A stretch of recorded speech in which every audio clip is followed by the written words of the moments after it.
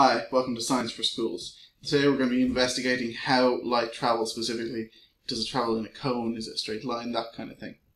So what we're going to need is a light source here. We have these two pieces of cards. Each of them has a hole in it, and I'm holding those in place where retard stands. I've also got a third similar piece of card with a hole in it as well. So what I'm going to try and do is line everything up.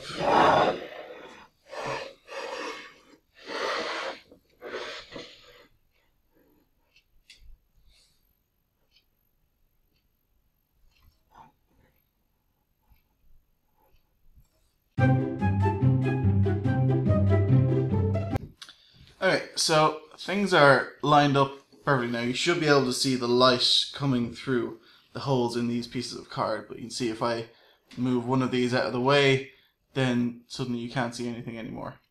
If I move this back, and things line up perfectly, the hole in the first card, the hole in the second card, and the light are all in the same line.